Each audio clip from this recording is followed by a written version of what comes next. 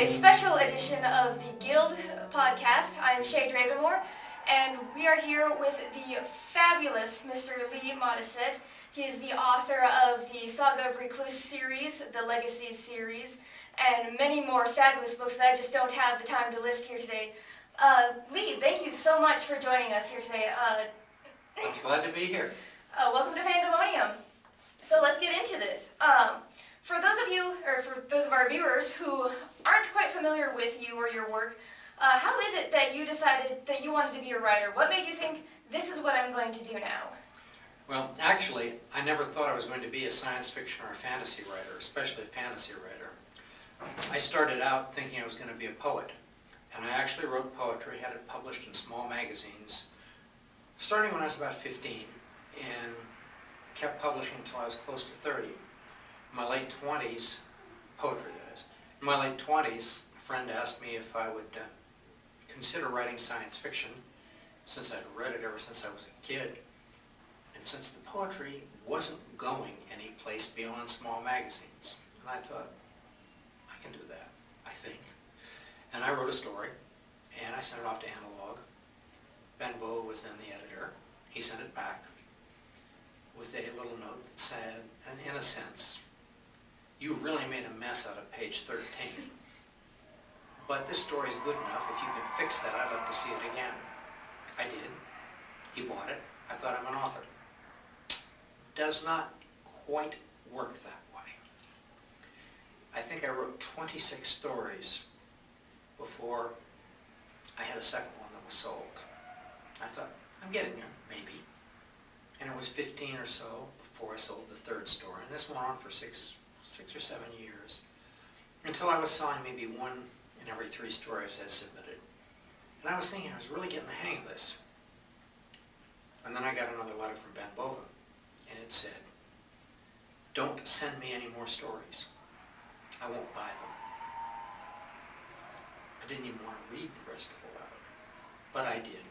And it said, the reason why I don't buy more of your stories is because you're a novelist trying to cram novels into short stories.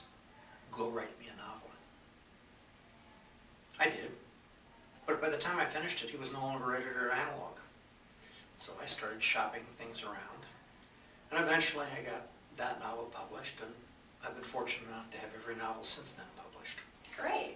Well, while you were getting started in the writing business, did you ever take any kind of writing classes or join any writers' groups? Or was it all very much self-led? No. I'm probably the closest thing in this field to what might be called a classically trained writer.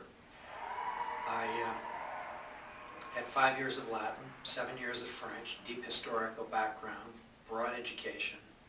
I did not major in English or writing in college, but I took a lot of courses, had a senior seminar in writing poetry, and a senior thesis in poetry.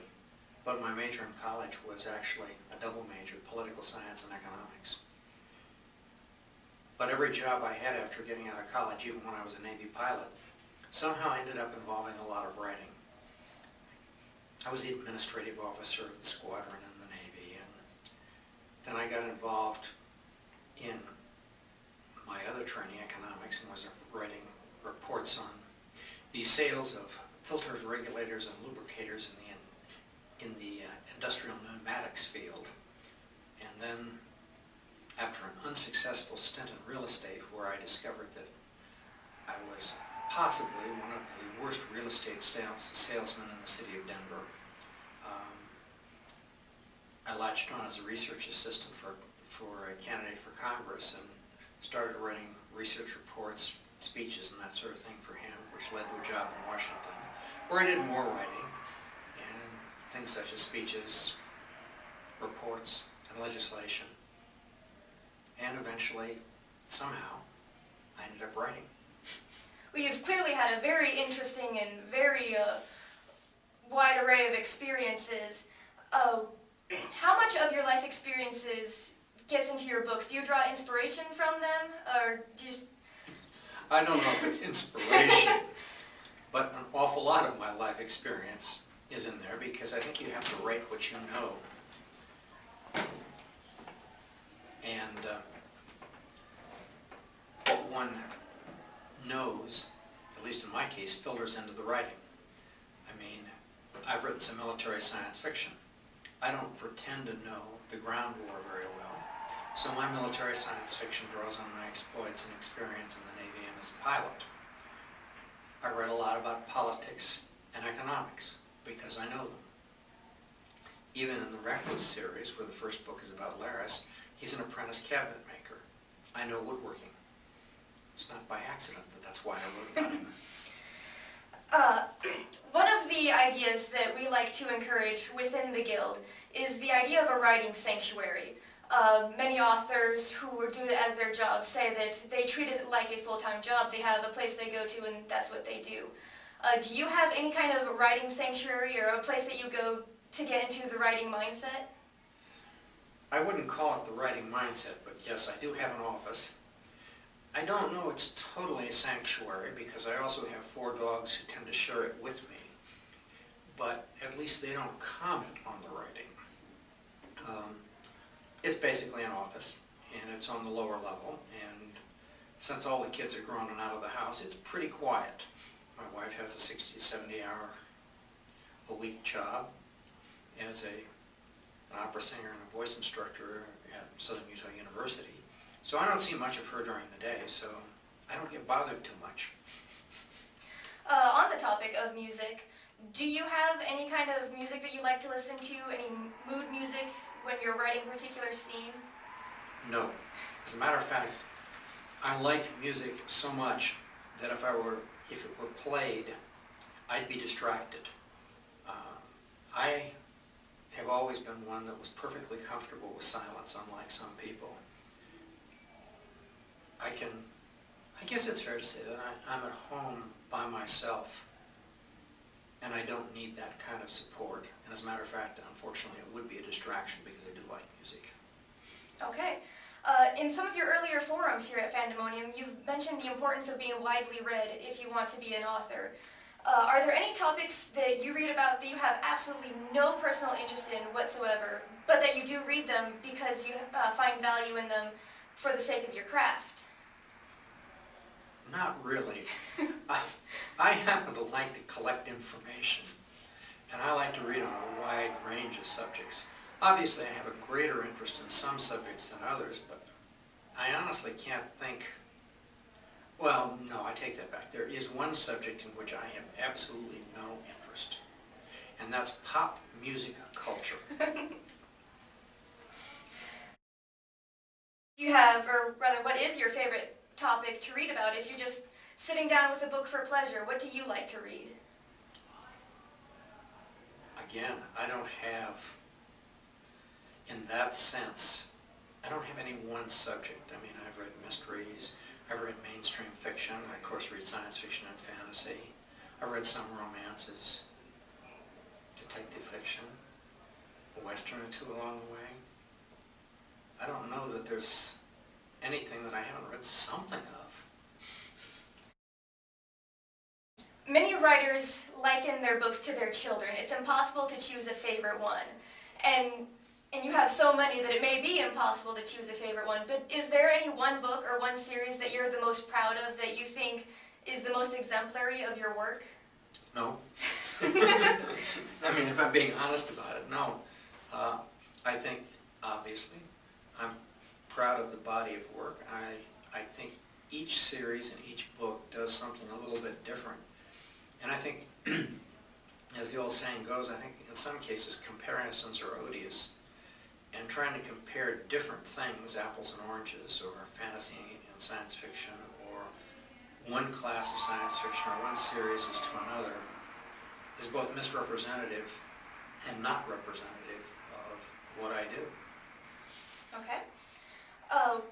What has been your greatest challenge along the road of becoming an author of the magnitude that you are today? I don't know that there's any one greatest challenge. It seems to me like well, first of which is, I acknowledge fully and freely that I was blessed from the beginning by parents who supported and believed in me but didn't coddle me. in that sense, I had a tremendous advantage over many people. But once I got out of the house and was somewhat on my own, I would say that the greatest obstacle happened to be my own impetuousness and my own, shall we say, lack of political awareness is probably as good a way of putting it. And it took a long time to overcome my own self-imposed obstacles, I suppose, probably as good a way of putting it as anything else. On the same topic, what has been your greatest reward? My greatest reward? Being able to do what I love doing and getting paid for it. So if you were asked the question, if you could do any job and money wasn't a matter, would writing be your answer? Yes.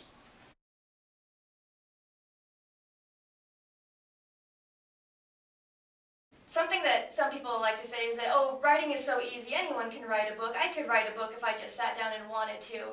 And anyone who actually does it knows that this is the furthest thing from the truth. How much time and effort goes into an average book that you've done? The short answer is a lot. The longer and more complex answer is I basically work from around 9 in the morning until 9 at night. A little shorter in the summer, a little longer during the school year. And I generally do it 6 days a week, sometimes 7. Oh, what is some advice that you might have for someone who's looking at getting into the business? Because you've had a lot of experience breaking into and now being in the business. I don't know if I can boil that down very easily, but one, read a lot. Read outside the genre that you're going to write in. Because if you only read within the genre, all you're going to end up doing is subconsciously copying what's there, and copies are never as good as the original. 2, write and keep writing and keep writing and keep writing. And 3, finish it. All too many people start and stop and start and stop and try to refine. Finish it first and then refine it. Great advice. Is there any last parting shots that you'd like to give any of our viewers? I could give a lot of parting shots, but I think I'll refrain in that sense. Okay. Well, there you have it, our quick interview with author Lee Modesitt here at Fandemonium 2010. Thank you so much for joining us, and I hope you enjoyed the rest of the convention. I will, and thank you. All right.